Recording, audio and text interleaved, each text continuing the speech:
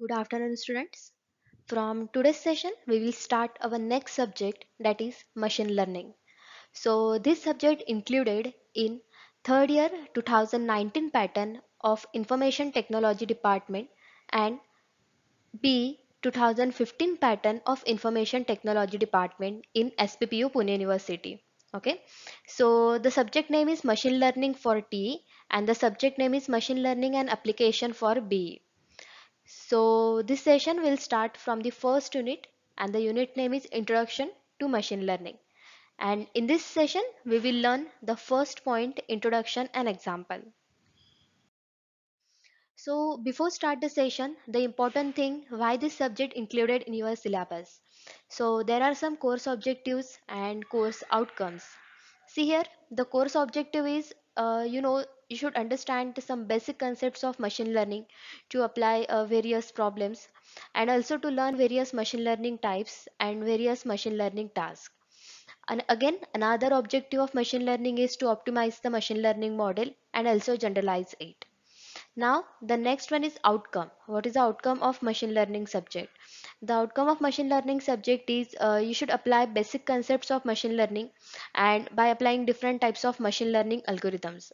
You should understand differentiate various regression techniques than their performances. Again, compare different types of classification models, then also their relevant application, then some tree based and probabilistic machine learning algorithms, then some unsupervised learning algorithms. Okay, and we will also learn these all techniques by using some real world problems, and we also learn about some fundamental concepts of ANN. So this is just course objective and outcome of machine learning subject. Next. Now next thing is reference books. So there are Ethem Appleden. This author reference book, that is Introduction to Machine Learning. The PDF is also available on the net. Okay, this is one of the most useful book for machine learning purpose. Again, the another book is Peter Fage. Okay, Peter Flash, the machine learning, the art and science algorithm. And the another book is CM Bishop, pattern recognition and machine learning. So you should refer these reference books for study purpose, and PDF is also available on the net. Now, there are some ebooks and e-learning references. So we know that there are lots of videos are available on the YouTube regarding machine learning subjects. So you should complete NPTEL, Udemy, then Coursera, IBM, this kind of courses. So this kind of best course for the machine learning. So you should complete those courses and you should refer those courses and books. Next. Now, the next thing is what are the career opportunities of machine learning? So, we know that the machine learning is a recent trends or career trends nowadays. Now, there are various job roles like IoT architect, then cloud architect, AI architect, data scientist. Then again, there are positions like cloud service consultant, cloud engineer, then a security auditor, DevOps engineer, machine learning engineer, then information security manager, cyber security architect, big data engineer and big data architect. So these are the job roles provided by the machine learning concepts and machine learning individuals. Okay, now these are the some companies, like there are various service based product based companies. They also offer machine learning engineers, like again there are some companies like Google, Yahoo, then Facebook, Twitter, LinkedIn, Instagram. Nowadays each and every field, machine learning, then data science, this kind of concepts generally used. Okay, so these are the just career opportunity and this is recent trends nowadays. Now, so let's start the unit wise points. Now, before start, what is meant by machine learning? The first thing is what is meant by learning. So learning basically has three components, that is experience, which declared as a E, then task, which declare as a T, and performance measure, which declare as a P. So E, T and P, these are the three main components of learning. Now let's see what is meaning of that. So let's take one example. The example is spam email detection. Okay. So we need to classify those things into the three parts, that is experience, task and performance. Now you know that spam emails is a unwanted emails, okay? Like there are different emails related to the offers, related to the discounts, right? These all emails are goes to the spam folder. So you need to classify those emails. The particular email is spam email or not a spam email, okay? So this is your task.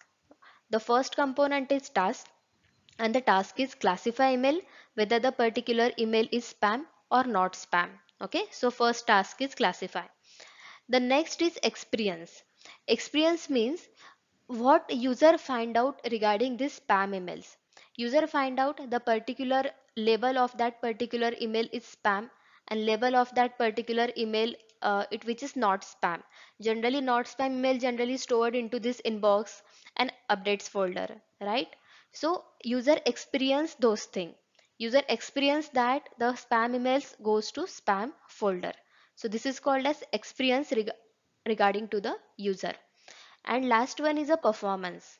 So how we can measure the performance? We can suppose measure the performance by using percentage, means how many emails are correctly identified by the particular system, right? So this is called as percentage. So these three things are called as learning, means you should learn a particular system. So classify, experience, and performance, that is experience, task, and performance. These three things are called as learning. Next, now the next and important thing is what is meant by machine learning. So we know that machine learning is just a subset of artificial intelligence, okay? And deep learning is subset of machine learning. I will explain this thing on my next slide, okay? So the term machine learning was first introduced by Arthur Samuel in 1959, and there are various definitions of machine learning. So basically what is meant by machine learning? See, in your life user learn from their past experiences, right? The particular human can be learn from their past experiences, or as per their past experiences they take a decision, right? So same thing happen with the machine. Machine also can be learned from their past history or past search history, and as per their history they take a particular decision. So this is called as machine learning. So this is just a definition, that is field of study that gives a computer to ability to learn without being explicitly programmed. Okay, so machine can be learned by their past history, by their past experiences. Okay, and as per their past experiences they can predict the particular result, or they can generate a data. So this is the concept of machine learning. So it may concern with the development of algorithms which allow computer to learn from data and past experiences on their own. Okay, next. Now see here again, this is in detail concepts of machine learning. Now see here, there is one traditional programming and another with machine learning, right? So we know that traditional programming means simply C, C++ or Java, this kind of operations. We will provide the particular input and the machine generate the output, right? For example, arithmetic operation, we have provided 2 plus 2, then machine generate the result 4. In this traditional programming, we use different loops, different for loops, switch cases, and different kinds of logics, right? For example, billing system. But in machine learning we used data or different data sets for examining purpose. For example, suppose you should search different products on the Amazon or Flipkart. For example, you should search mobile on the Flipkart, okay? So next time when you open the particular Flipkart or Amazon application, it gives you a suggestion regarding this, okay? Means machine learn your history. Machine learn that you should search a mobile on Flipkart or Amazon, okay? So machine learn your from your search history and it shows you a suggestion like this. So this is called as machine learning. In machine learning, we will provide the particular data as the input and also desired result. So machine shows the suggestions regarding this. So the requirement of each and every users are different, requirements that will be keep changing all the time, right? So machine learn from the pattern, machine learn from the features, and machine learn from the search history of the particular users. So this is called as machine learning. Now, this is just diagrammatical representation of traditional programming and machine learning. In traditional programming, human programmer, there is a hard-coded instructions. For example, C, C++, Java, this kind of program, and we execute those instruction on the input. Okay, for example, arithmetic operations, and the particular result will be generated. That is 2 plus 2 equal to 4. But in machine learning, we will provide the sample data. For example, we will search mobile on the Flipkart. Okay. So machines study those problems, machines find out the pattern regarding your searches, and they shows you some suggestions and some related things, related items as per your suggestions, right? So this is called as machine learning. Now, this is just difference between artificial intelligence, machine learning, and deep learning. Artificial intelligence generally originated in 1950, machine learning in 1960, and deep learning in 1970. So, artificial intelligence that is subset of data science, and machine learning is a subset of artificial intelligence, and deep learning is subset of machine learning. So, this is just structure and representation of those things. So, see, deep learning means deep learning build a neural network, okay, which work like a human brain, and they learn the feature detection technique and features of each and every images. And machine learning generally used to learn from data, and they use those data for solve a particular problem or predict the result. And the combination of machine learning and deep learning is called as artificial intelligence. Artificial intelligence build a machine which is capable for thinking like a human. For that purpose, they use machine learning and deep learning, this kind of concept. Okay, so this is just difference between this. Now, these are the some applications of machine learning. Nowadays, each and every field machine learning concept is used. That is medical diagnosis, stock market, online fraud detection, then virtual personal assistant, self-driving cars, email detection, speech recognition, image recognition. So these are the applications of machine learning. So, see, in business, to study customer behavior, which items or which products customer should buy, the study of all those things, this is application of machine learning.